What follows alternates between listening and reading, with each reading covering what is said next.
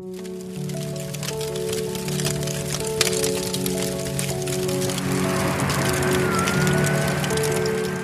1990, nearly 200 Boston firefighters have died of cancer, and nearly every 3 weeks, another is diagnosed. Hi, I'm John-Callahan, and I'm a firefighter.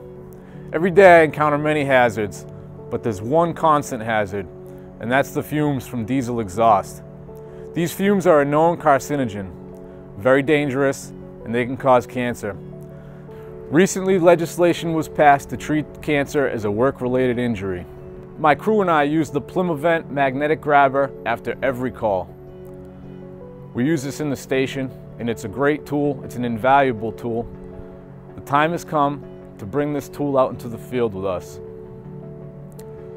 This tool will prevent prolonged exposure to the known carcinogens in diesel fumes. After a recent fire, a colleague of mine brought the hose back to the truck and left it all right here. So we had 200 feet of hose to pack right in front of the exhaust. I thought to myself, there's got to be a better way. There's no shortage of these situations. This tool will help us in that situation. Also, on the fire ground, truck positioning can be a nightmare.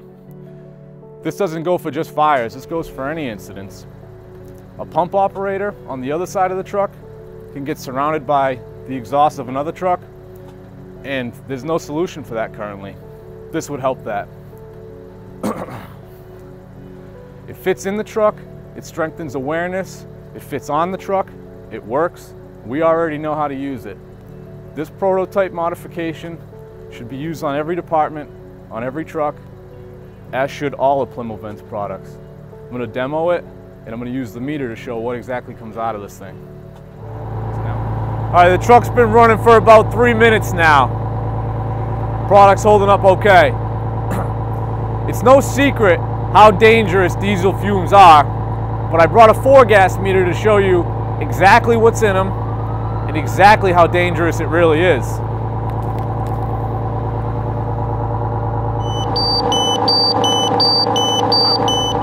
Holding it there for a couple seconds, let it build up, see what the highest rates are, highest levels. CO, 200, carbon monoxide, 200. Depleted oxygen levels, as well as trace amounts of hydrogen sulfide. Without this tool, we're breathing that stuff in. You can see the levels are already going down. With this tool, we're safer.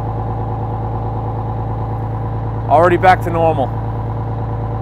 Numbers don't lie.